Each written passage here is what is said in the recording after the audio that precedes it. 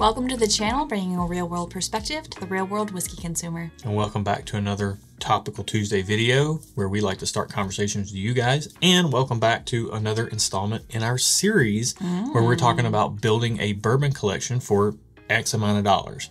Today it's $300. This is a super fun thought exercise, as I like to call them, that we are borrowing from the watch world, where we like to talk about what watches we would buy for X amount of dollars. So we're doing the same thing here in bourbon, and $100 and $200 have been very interesting. You can find those videos in the description below if you want to get caught up, if you didn't catch them the first time around. With that said, let's get right into our $300 collection. Let's do it. And we got $300 to spend. Here are the rules. $300 with tax. You got to be able to get out the door with these bottles. If you have sales tax, then you have to factor that in. Right. And this is the start of your bourbon collection. And ideally, you would be happy if you only could have these bottles. So let's start with our first bottle right up. You guys know it's Rare Breed. We got to get this one out of the way right off the top. It's going to be in every one of these videos. Old Faithful. Spoiler alert. Yeah. So let's just get it out of the way. Yeah. So in our market, we're going to get this for about $55 with tax. Little more, little less. Let's just go ahead and call it 60 and make it a nice round number. Okay. So this is going to stay here because it's our favorite. You say it's like leather-bound books and men in cardigans, smoking pipes and sophistication. For me, this is just decadent, spicy, dark, just great flavor profile. A little bit of funk to it. It's got a little bit of character, so it's not completely boring. It's not one note, yeah. But it also, at 116 proof, doesn't drink its proof point, but it delivers big on the flavor. Yep. So we're big fans of this product and can't say enough about it. We probably have more bottles of this in the house than we do of any other product on the market. So that's our first bottle up. Second bottle is going to be Old Forester 1910. And Old Forester 1910 is a product that I really like. Yeah. And then we had it in a blind tasting and you kind of fell in love with it. Yeah. You said it was like a breakfast in a bottle. It was pancakes and syrup. Yeah. And there was like a little bit of a savory element that you called bacon.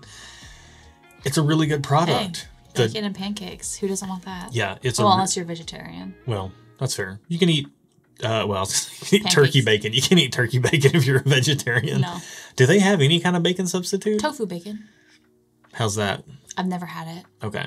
Let's go on. Let's keep it that way. Nonetheless, Old Forester 1910 is a favorite of ours from the Whiskey Row series. You also like the 1870 a whole lot, the 90 proofer. Yeah. Because it's kind of tempered sweetness and everything. This has big sweetness, but it has a lot of dark flavors. Other things too. It's not just sweetness. Right. It's got more stuff going on. Yeah. And in our market, this is a $50, $55 bottle. We're getting out the door about 60 with this. So between these two, we're sitting at $120. Okay. Watch me end up miscalculating this and us going over our own budget. Uh-oh. That's not surprising if I'm running the budget. If he's running the show, he goes over budget. Yeah. So this product is great. It gives us a low proof, easy sipper that also has a lot of flavor. It's good to sip on its own. It's probably good with ice too, I would assume. I've never tried it that way, but I would bet it. It might hold up to ice because it has flavor. It has a lot of flavor, yeah. Next up, we're going to go with some Jack Daniel's single barrel proof. Because sometimes you want a nice kick in the teeth. You want a good punch in the face. Right. And Rare Breed, while it's great and it is barrel proof, it does not deliver that impact like something like this does. And this bottle is one of the lower bottles we've seen, coming in at 125.9 proof.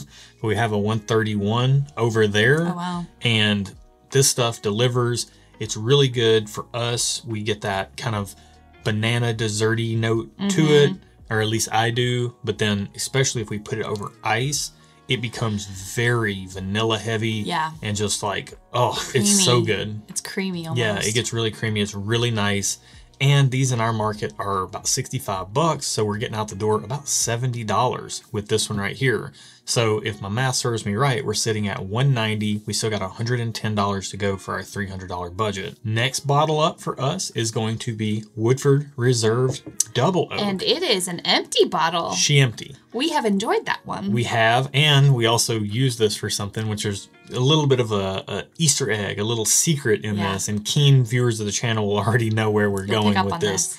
But this bottle right here in our market is a $50 bottle. So with tax, we're sitting at about $55. That brings our total up to $245 if my math is correct. But this bottle is dessert in a bottle. It is... But not super sweet. I don't know. There's something for me about the double oaked products just sit well with me. Well done double oaked products. Well done double oaked products sit well with me. And I it's not so sweet that it's off-putting for me as someone who doesn't like things super sweet. Right. And so this one right here it's great. I mean, it's dessert, it's creme brulee, it's all the dark elements that you would want along with all the classic bourbon flavors. It's 90 proof, so it's our lowest proof point here on the table.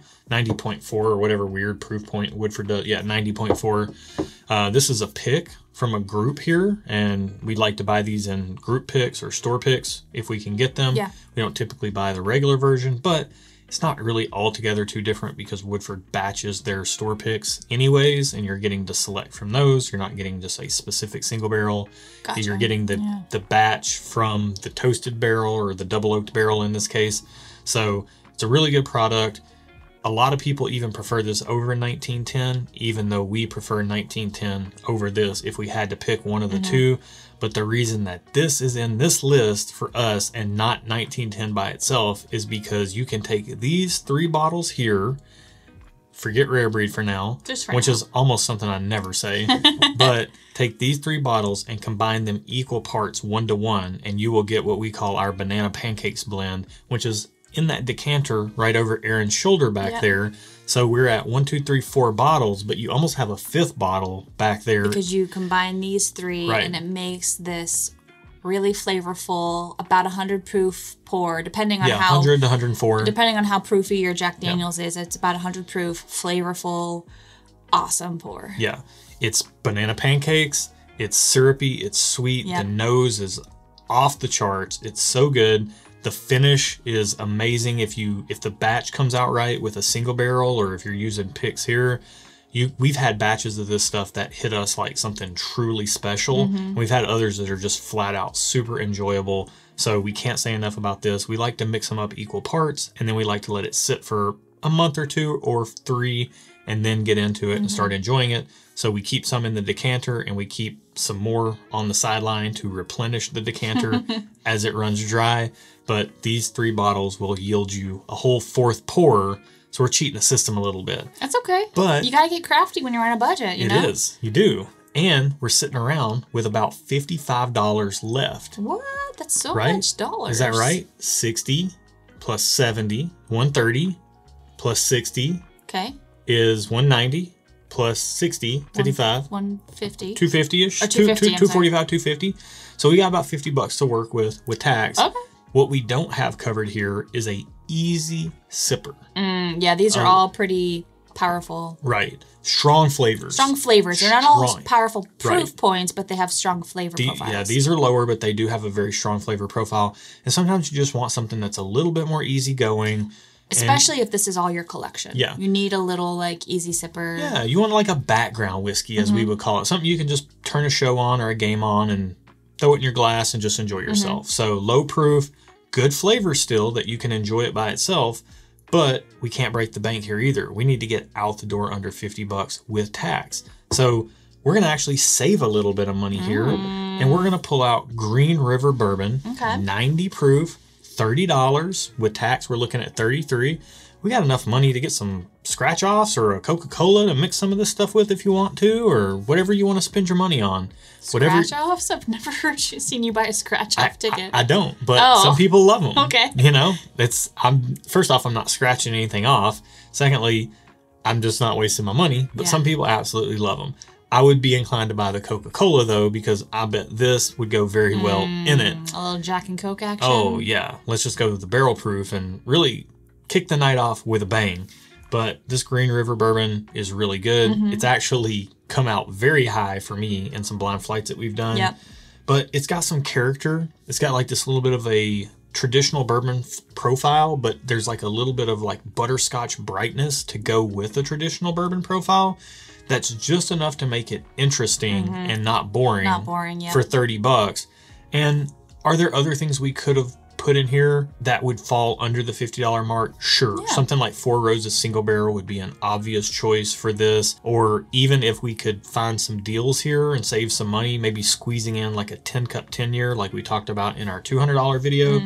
But what we needed was something that was low proof, easy sipping, that we could just enjoy and we didn't feel bad about kind of wasting it or blowing through it or mixing it with things. Yeah. And these, other than mixing these three together, we don't really like to mix these with other things. Other than this with the Coca-Cola. Right. Yeah. This right here, though, you can just, you know, have at it. Yeah. Go hog wild. You can't go wrong with some Green River bourbon. So those are our choices for spending $300 to build a bourbon collection. We want to hear what your choices are for $300. Yeah. What I think we learned doing this is that we have a lot more leeway when we have $300 as opposed to $100 or $200. I feel like this is this for me is my complete collection. I would be fine with these pours that we just described until the rest of forever. Yeah. For me. We're super interested to hear what you have Yeah. for $300. So make sure to leave that in the comments below. That's it for our main topic. Let's get into some other stuff today.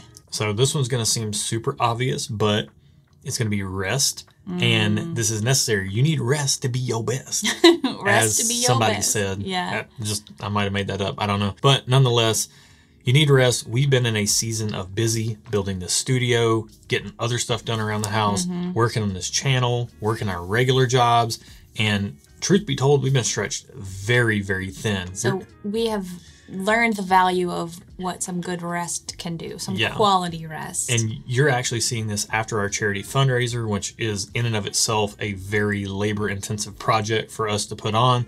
But it's been a crazy season of busyness. I've pretty much worked myself into sickness. And the point here is that you got to take a minute for yourself. You got to learn to say no to some things so that you can relax. And you've been on me about this for a while. Yeah, I have been. Because I'm the one to just push through a wall. And I want to say, my idea of rest is sitting down at the end of the night with a pour or two and thinking that that's enough rest for me. Yeah. And that is just not the case.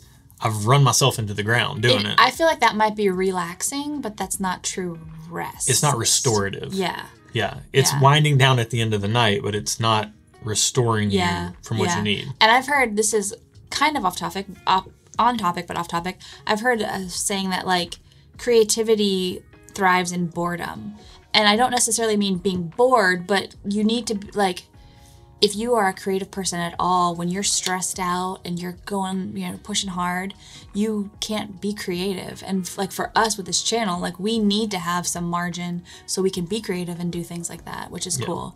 But even if you don't have a channel and you're not a creative person, it doesn't really matter. You still need rest. Yeah. And to me, I think one of the things is that our society tends to wear busyness as a badge of honor. Well, there is a lot of hustle culture toxicity. And I read this book recently called The Ruthless Elimination of Hurry. And I have tasked you to read or listen to that book. It's a good book. You have. And basically the overview is like the author of the book found that he was just hustling, and it was affecting his family life, his spiritual life, his social life, all of these things negatively. And he just really ruthlessly decided to cut out hustle and hurry from his life. And he talks about the process he took and what that has done for him. And it's a really good book. I would recommend it. It's a good read. Even it does talk about some spiritual things. If you're into spirituality, it might be for you. Even if you're not, it's still a good book on like just focusing back on what's important to you and cutting out all the other noise. So yeah, I actually might reread it just to kind of get that to seep into my brain. Yeah, and I'm going to listen to it too. And you got some homework. Take a Sabbath, pick a day, take it easy, do nothing, restore yourself. We all need it from time to time, especially in this busy world that we live in. Something that doesn't take much time to do is to give this video a thumbs up. That's easy. It takes a second. If you like this video, please give it a thumbs up. And if you haven't subscribed and you'd like to keep seeing our content, then feel free to subscribe. And while you're there, you can hit the bell notification to be notified when we post our videos. And also we do monthly live streams, which you'll want to be notified because sometimes they're random throughout the month. That's it for this one. Be good to each other. And until next time, cheers. Cheers.